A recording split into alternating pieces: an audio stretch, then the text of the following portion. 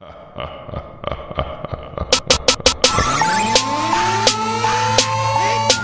yo, what's good? What's good, my YouTube people? Hey, it's your boy back with another video. Go and hit that subscribe and that like button, man, and hit that notification bell where you won't miss no videos when I post. Hey, I just wanted to come back, man, and do a part 2 on that LeBron versus Jordan comparison. The dumbest comparison ever. The dumbest comparison ever. I just want to kind of piggyback. You need to go and watch, if you haven't watched part 1, go watch part 1, because you'll kind of see the end where I was telling a story about Michael Jordan to show you why the comparison is really dumb, because Jordan just had a different, he was different, man. He was in a league by himself, on a planet by himself.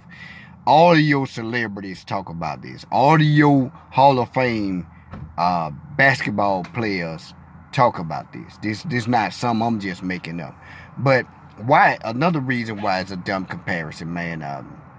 Like I said, I'm going to go back a little bit into the first video. They're not even the same type players. Again, to my young people, this is nothing to take nothing from LeBron. All I'm saying is when you compare him to Mike, they were two different animals on two different levels. And I know it's good for the league. It's good for the NBA. I know the business side of it. So I like to share that information too, because a lot of people don't look at the business aspect of it. They look at it only as a fan. And you can't look at it like that. The NBA needs another Michael Jordan. They needed it. LeBron is the one that they chose. That's why they call him the chosen one. To try to force being a Michael Jordan, but it's not LeBron. LeBron, listen, when we watch Michael Jordan, we watched Michael Jordan knowing he was going to do something we never seen before. Something so spectacular till it was going to blow our mind. Now keep in mind, I watched Jordan's whole career. Watched LeBron's whole career. When I watch LeBron, I don't get that. I don't get that. I watch a player, a good player. We're not taking that away from LeBron. Again, understand the difference. All I'm doing is pointing out some specific key reasons why it's a dumb comparison. When I watch LeBron play, I watch a player. You know, he gonna give you 28, 8, 7, 6 or whatever. Maybe give you 30 or maybe give you 25, And that's what you're going to get. You're going to get a solid stat sheet. Nothing is wrong with that. Nothing is wrong with that. But when we watch Michael Jordan, we didn't watch Michael Jordan for that. We watch Michael Jordan because Jordan at any moment can give you 60 with 5 different highlights in one game that's going to blow your mind, whether it's a posterized on a 7-footer shot block center, which they don't even have no more nowadays, so we can't even watch it for that. But Jordan was going to was going to posterize somebody, or he was going to do some moves that we never seen before in our life, and you can pull the highlights up. We never seen these moves before. Where there was a backwards shot, he was going to flick it backwards, he was going to do something was so crazy. That's what we watch Michael Jordan. We don't watch LeBron for that because LeBron can't do that stuff. And not only LeBron, a lot of these players, they can't do that stuff, so we don't really watch the NBA for that anymore. If we do watch it, we just watch it because of the sport. But it's just not that anymore. But Michael Jordan was just in a planet by himself that even when they played Boston Celtics, this was only his second year in the league. Second year in the league, this guy put up 63 points. 63 points against one of the top teams in NBA history. 4 Hall of Famers was on that team. This was only his second year in the league. He put up 63 points. That proves his dominance.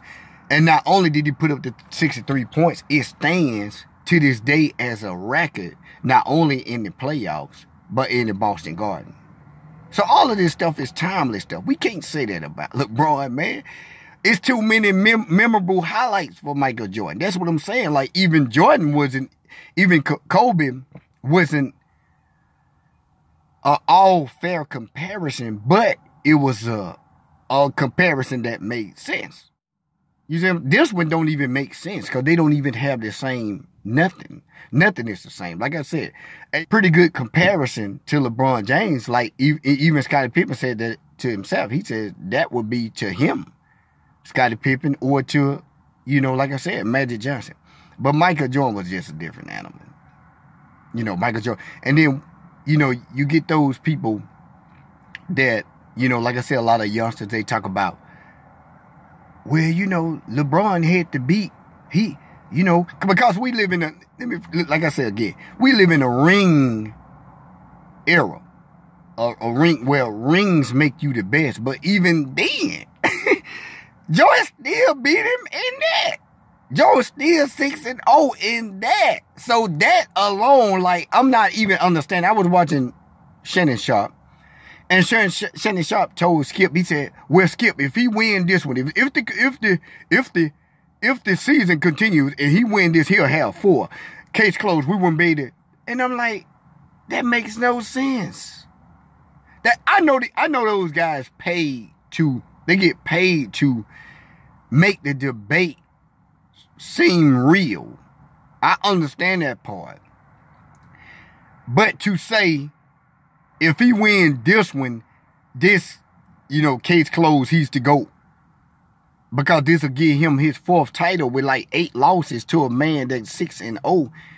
That's insane to even say. But if you the media, you can actually convince people to believe that makes sense.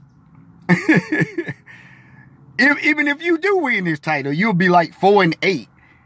But this guy's 6-0, and that can make sense to anybody. Now, keep in mind, I will say this again.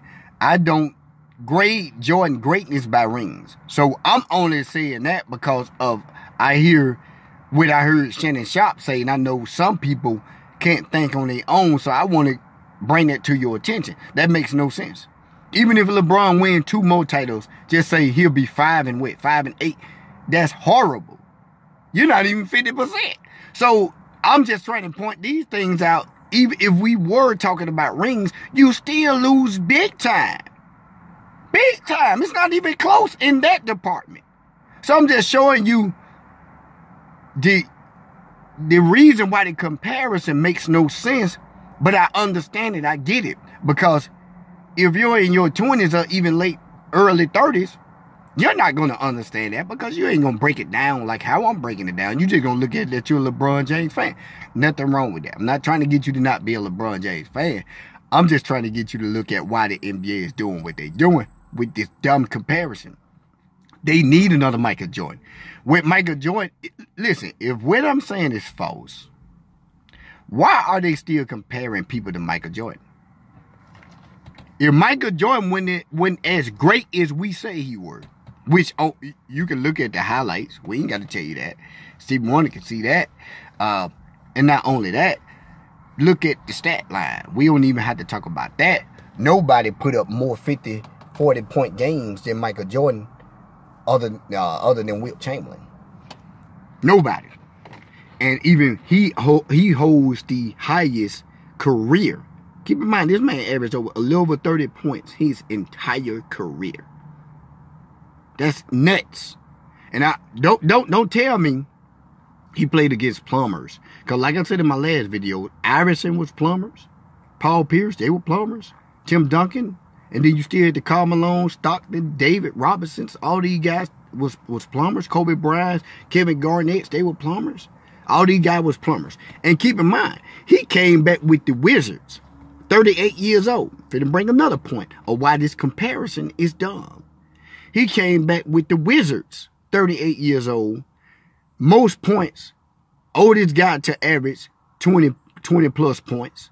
He set a record for that. Michael Jordan we talking about. Oldest guy to score 40 points. He set a record with that. Michael Jordan we talking about. Oldest guy to score 50 points. He set a record with that. Michael Jordan with the Wizards we talking about. This guy was still setting records against your prime players. So, I'm not taking nothing away from LeBron. I'm just saying, compare him to somebody where it looks better, where it matches up. That's all I'm saying. But comparing him to Jordan, it's foolish. It don't make sense. If I led the league in steals, because a lot of people say, well, okay, LeBron James, that wasn't his game. He wasn't a scorer. Okay, all right. Well, we're going to leave scoring alone. Let's leave scoring alone for a minute. Okay, that wasn't his game. He wasn't a scorer, right? Okay, well, why he passed Jordan on the all-time scoring list? So we got to talk about scoring, right? So you say he wasn't a scorer, but he didn't pass Jordan on the all-time scoring list. But when I mentioned Jordan, out of those 15 seasons, had 10 scoring titles, and LeBron out of 18 only got 1, y'all said that ain't his game. I'm just pointing factors out. I'm not taking that away from LeBron. This is what y'all be saying. Y'all said it wasn't his game. So if it wasn't his game, how do you pass Michael Jordan on the all-time scoring list? But I would tell you this. It don't take a rocket science to figure out that if you play way more games than me, then of course you're going to eventually pass me. See, that's all they show you. Remember, I told you they show you totals, total numbers. They'll show you, okay, Michael Jordan has, this is just an example, Michael Jordan has 20,000 points, and LeBron James has 22,000. He's better. And y'all can't think for y'allself. And I'm going to let y'all slide if y'all in y'all 20s, because I get it. But y'all say, oh, yeah, he a better scorer.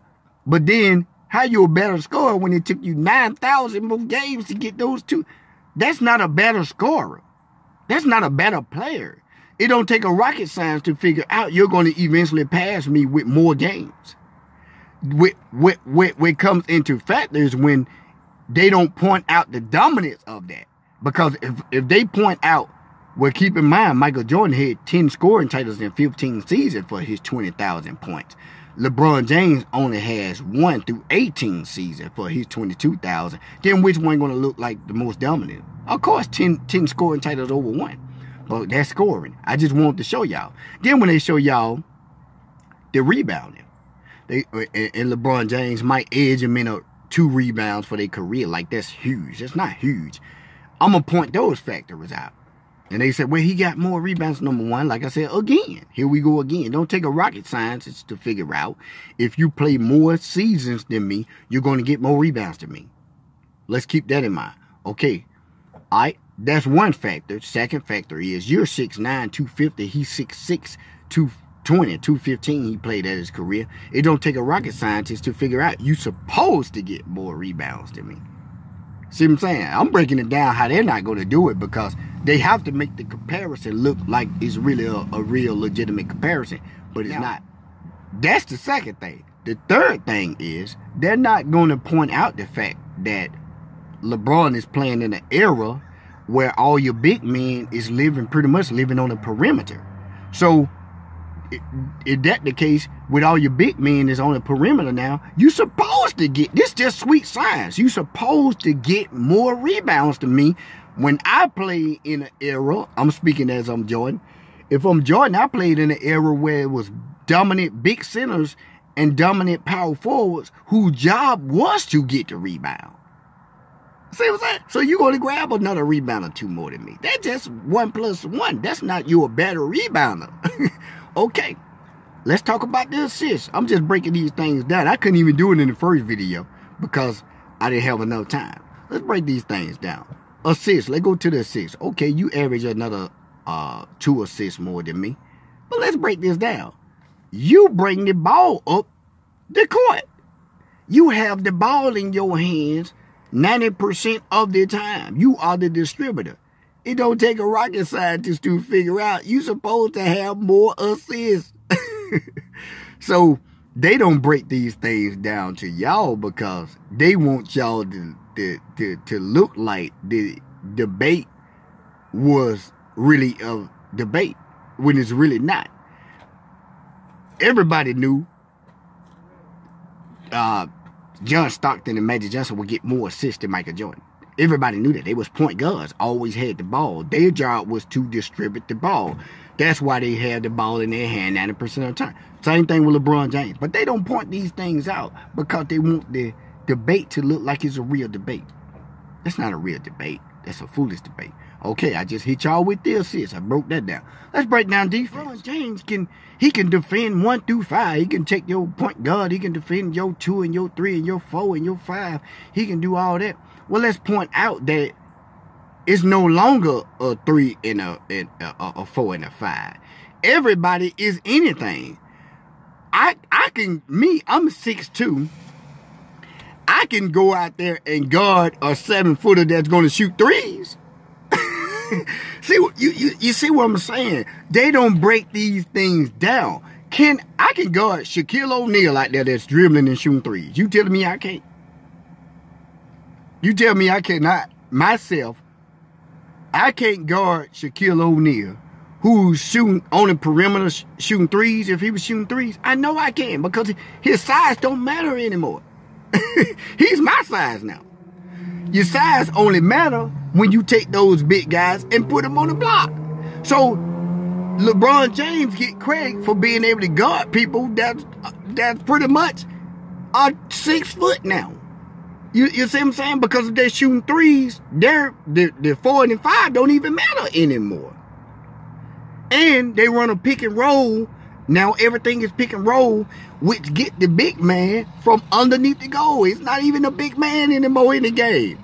So you don't get no edge by saying he can get, but I know y'all will automatically, because I hear y'all repeat these things to me because y'all don't know basketball. I played basketball. And I also coach basketball. And I won titles doing both. I know basketball. I lived it. I ate. I sleep basketball. You don't get it. I don't do it no more because it's a show now. It's a reality show. But I did this coming up, man. I used to wake up. They would have to beg me to come in there and eat breakfast because I would have a ball literally in my hand, ready to go out and shoot basketball. So I know basketball, bro. Y'all can't feed me garbage. Like this sounds good. And this sounds good for 20-some-year-olds and in the early 30s. I give y'all a pass because I know y'all don't know. Y'all just go along with what the commentators and stuff say. Now, as far as that game, man, put them in the post. LeBron James do not have a real post game. Let's be honest, man. Michael Jordan defined the game of every aspect of the game. We talking about defense. Jordan a 3-time steals champ. LeBron James never done that. He never led the league in steals. So, and like I said again, I am not taking away from LeBron James. Let's not get this twisted. I'm just showing you why he shouldn't be compared to Jordan. That's difference. Let's understand the difference. Or why it's a dumb comparison. If I led the league in steals 3 times, you never lead the league in steals, how can they compare me and you? It's no comparison. You can't. You see what I'm saying? You can't. It's no comparison. I'm a better defender. It's just obvious.